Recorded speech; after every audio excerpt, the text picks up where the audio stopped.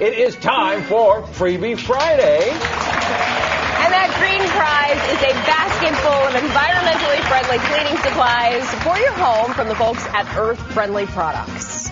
So let's get our contest player on the phone. Anita is on the phone. Anita, are you there? Yes, I am. How's Hi. everything? Good. Hi, how are you? Good, thank you. Hey, say hi to Jen Utley.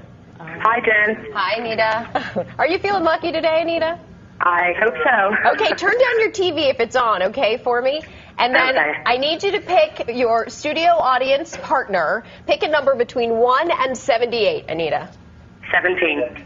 Number 17. 17. Now, you just picked your partner to play this game with you, and there Okay. is a good likeliness that this is a member of the third grade from Penwyn Elementary. Oh, he is standing up. We just couldn't tell. Oh, there we go. Because he's, yes, a third grader, therefore.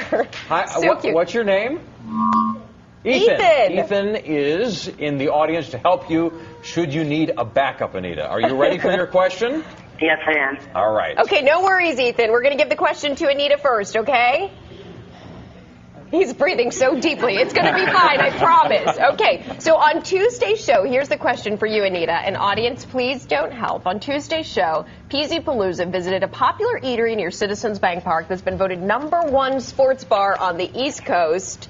What bar and restaurant is it? I know that Jen would know, but what do you think, Anita? Oh, I don't know. If you were to pick the #1 sports bar that's famous in South Philly. In South Philly. The only bar down there I know is Chicky and Pete. That is correct! Hey! You got it! Congratulations! Good deduction skills.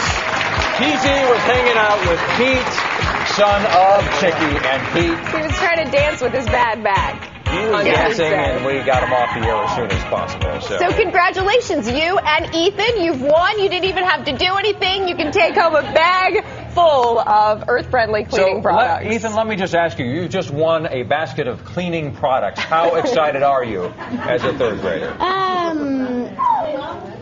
I guess. Kind of excited. Okay. I'm not surprised. I have to if you bring it home to mom and dad, I'm sure they'll be very happy. But I don't think I would have been excited about that in the third grade either. Not in the third grade, but it's okay. Thank you, Thank Ethan, you so for standing much, by. Ethan. Thank you, Anita, and congratulations. Great, thank you. Congratulations. You would have guessed that, wouldn't you? Chickens and peas. Crab fries. All right.